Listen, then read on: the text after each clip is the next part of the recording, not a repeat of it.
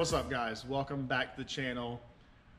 This is going to be a new type of episode. I like calling them episodes, sounds fancy. This is going to be a new type of episode I'm going to start doing, and I'm not sure what to call it. Right now it's just random thoughts. Every now and then I'll get a random thought will pop in my head and I'm like, I should really make a video about this. So pre-warn you, there's not going to be anything exciting going on in this video, so if you don't want to watch, I understand. But it's going to be some good content, some good thoughts, stuff that I think you're going to want to hear. And it's just my thoughts. That's what I call it, random thoughts. Random thoughts pop in my head, and I feel like I need to express my opinion to you guys on some things. So we're gonna title this one "Bought versus Built," or DIY, do it yourself versus paying a professional.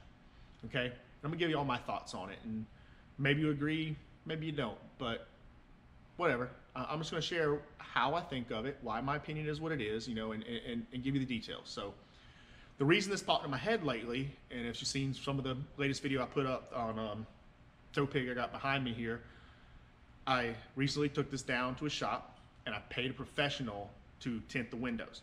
Now, can I tint windows? Yes, I can. Matter of fact, every windshield I put in Project SPL, it's back there chilling in its spot. Every windshield I put in it, I've tinted on my own. I know how to do it. I'm capable of doing it. But I don't consider myself a professional. Can I do it? Yes.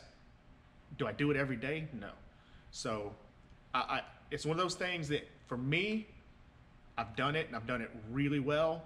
But because I don't do it on a daily basis, I'm more prone to make mistakes. So that's why I don't consider myself a professional at doing it. And when it comes to something like my project here, my truck that I plan on driving a lot, and I want it perfect, and I wanted it more perfect than I felt I was capable of doing. So in that instance, it's just made sense for me, like, well, who's going to do it better than a professional who does this all day, every day is their full-time job? And so I had some recommendations to a certain local shop. I took it there and they did a fantastic job. And I believe 100% I could not have done as good a job as what that shop did on tinting my windows. So when it comes to something like that, like tinting windows, most people don't get into the big, oh, why didn't you do your install yourself, bro? You know, because it's more of a simple thing. And again, tinting windows is something that just most people don't do themselves. Most people pay a professional to handle that for them, and pretty much for the same reasons I did. You know, so also balancing out costs, I'd say this shop did it for a pretty good price for me, way cheaper than I thought it was going to be. Especially as this is a crew cab truck. You had 4 doors, the back glass, and they did my windshield for me, and they did it for a very, very reasonable price. Where there was no argument, no trying to knock them down on price or anything. They told me the price, I'm like, let's go, let's do it. Because they had plenty of shots of their work, plenty of reviews, everything gold. And like I said, they did a fantastic job. So it got me thinking too, like, well, when it comes to other things, like car audio, why do people get so bent out of shape when somebody pays somebody else, a professional, to do some work for them? Because there's so many guys out there that just go off on, you didn't build that yourself, you pay someone to do it. Like, it doesn't count. Like, your stereo is not real if you pay somebody else to do it for you. So I just want to share some of my thoughts on that and relate it to something as simple as like window tint. Like I said, I'm capable of doing it. I have done it. I'll do every piece of tint on Project SPL because that doesn't need to be perfect. For a ride like this, I want it to be perfect. My other truck that's outside my Denali, I paid somebody to do the window tint on that for me because I wanted it perfect. So I wanted a professional to do that every day to do it. Okay, I'll give you another really good example is I don't cut my own grass. As weird as that might sound, I know some guys just love to cut grass, and that's cool. I don't. I can't stand it. I can't stand cutting grass. But even more than I can't stand do it and would rather have somebody else do it for me, I've actually broken down and done some of the math as far as what it takes. Because earlier this year, I was looking at buying a lawnmower. My kids said they would cut grass if I bought a lawnmower. So I went and I priced out lawnmowers, got opinions of people. I asked my friends on Facebook, got a lot of great recommendations. And when I actually broke down the math of what it would cost to buy a lawnmower and to do upkeep and maintenance, oil changes, blades, stuff like that, and then with my kids, like I said, my kids said they would cut the grass, but this is, I have my kids work. They work to earn their allowance, to earn money. The more work they put in, the more money they can earn, because I try and instill good quality values like that in them. So it's something where when my kids cut the grass, they will earn money doing it. And I factor that in because, well, it's one of my things. I budget everything when it comes to money. Some of y'all are freaking out. I mean, somebody accused me of the daddy's money stuff. Like, man, if y'all don't know me, all my friends laugh about that comment that I was a spoiled rich kid spending family money, all this, whatever. Like, nah, man, I'm a grown man. I got a family at home. I got kids, you know.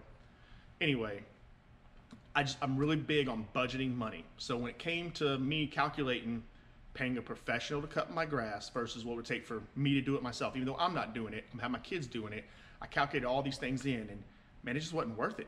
It wasn't worth it for how cheap I get someone to do my yard for me. And they do a lot of extra work besides just cutting the grass. They do a ton of lawn maintenance and lawn care, and it just didn't make sense financially. So when I actually break it down and do the math, I'm like, I'm not doing this. Like, I come out better off. Now, here's where I'll throw a secret out there about me. Some of you guys don't know that also it's calculated in here. On top of me working for Sundown, everyone knows I work here. I got some side stuff that I do, side stuff I run. I just say I have some side businesses of my own that I do and I handle. And so if I break it down where, all right, instead of me putting in the couple hours it might take to handle my lawn, because I've got a good sized yard, I've got about 2.25 acres at my house. Instead of me handling what needs to be done out there, I take that same time and I put it into one of my side businesses that I do. I will make far more money than what little bit I pay someone to handle that grass for me. So not only is with the grass that I can't stand to do anyway, with the tent, not only would I rather have a professional handle that stuff for me that does it all day, every day, and they can do a far better job than what I'm capable of doing. But in some of these instances, it just makes financial sense. I'm gonna come out cheaper to pay somebody else to do it than if I did it myself. Okay, I'll give you another example, you know, and then I'll stop with the examples here. But another quick example is we have a local shop here in town. It's right across the street. We're really great friends with them. We take a ton of work down there to them. They do a lot of our simple stuff, simple engine work. So say I want an oil change. They will do an oil change for us, and it's ridiculously cheap. And if I stop and factor that I've got to get in my vehicle, I've got to drive to a store, I've got to buy my supplies, buy my oil, my filter, I got to come back, change my oil, I have to have something to catch the oil in, get all stuff in there between the time I've spent, and then when I got my used oil, I've got to go dispose of it, and that's another pain. I've done it. It can be a nightmare. It can be messy. Anyway, you're gonna tell me I'm doing it wrong, whatever, bro. Just understand, I've got to make almost 2 trips to pick up supplies. I've got to put the labor into those trips, the labor into changing my oil, the labor in disposing of the oil. I can take my vehicle to the shop here in town, be like, hey man, hook me up with oil change real quick. They'll do it like that, and it comes out cheaper. It comes out cheaper than me doing it myself. So it's like, cool. There's a lot of things I take pride in being able to say I did. Building Project SPL from scratch, I take a ton of pride in being able to say I did that. I built that from scratch. But when it comes to something like changing my oil, I don't care. You know, I'm like, yeah, I paid someone to do it because it was cheaper than doing it myself. When it comes to tinting my windows, yeah, I paid somebody to do that because they're going to do a better job than if I could do it myself. Same with cutting my grass. I can't stand doing it. It's not my thing. Some of y'all may love to get out in that yard and work in the yard and cut grass. I don't. I can't stand it. So a professional is going to do a far better job than I can, and they're actually going to save me money by allowing me to invest my time. And I value my time very high.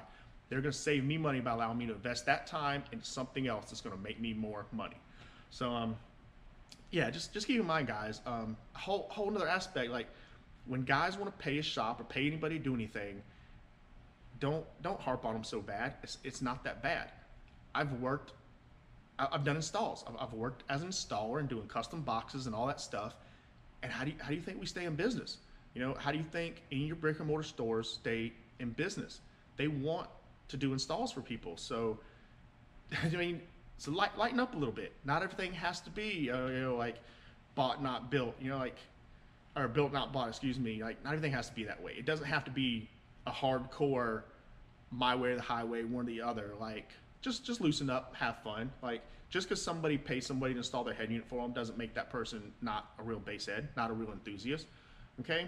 Just because somebody paid, because here's something that happens a lot. Not very many people are good at enclosure design. So you find somebody online that is highly recommended, like, hey man, that dude can do great enclosure designs, and you pay that guy doing enclosure design. No one's ragging on them people, like, oh man, you didn't do your own design, man, you ain't crap. Nobody cares. So why, when it comes to doing the rest of the install, I don't know, why do some of y'all flip out so bad? Like, man, it's just not that serious, you know? Trust me, these installers, they need work. They appreciate the work. You know, I know a lot of young guys in car audio that's their dream. They're like, man, I can't wait. I wanna grow up to do this. I wanna do these big fiberglass doors and these fancy installs and custom enclosures and the lights and the subs and all this. Well, if everybody was a do-it-yourselfer, that work wouldn't be there. Those opportunities wouldn't be there, you know? So the same as we wanna do these installs ourselves. We wanna take pride in doing this. Well, there's gotta be people on the other side. There's gotta be people that just know, they know I'm not a professional, I'm not gonna be as good. I would rather pay somebody that's gonna do a better job than I will. And then they're gonna take pride in that. You can say, how do you take pride in something you just paid for? They still got base. They still got base, they still got a system, you know? And in a lot of these instances, that person still has a lot of influence on what they want, you know? They don't just like, and again, I don't doubt this happens, but it's not like you just take your vehicle to somebody and drop it off and like, hey man, hook me up.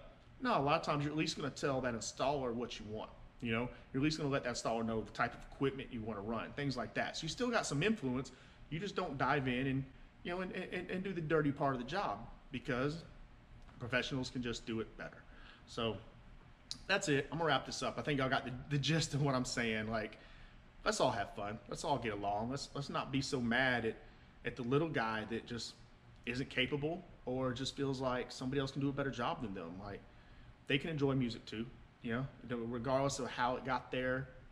We're all base heads. Let's all come together and kumbaya and big hugs, and just, there's no need for it all. So that's it, guys. You know, I appreciate all the comments. Let me know how you feel. You know, is it that big of a deal? Is that big of a deal if somebody didn't build their own enclosure? Is it that big of a deal if someone didn't do their own design? You know, didn't install their own every little nitpicking thing? And if so, like, what's okay and what's not? You know, let me know your thoughts. Put it in the comments. You know, post it everywhere. Tag me on Instagram, Facebook. Yeah, just let me know how you feel.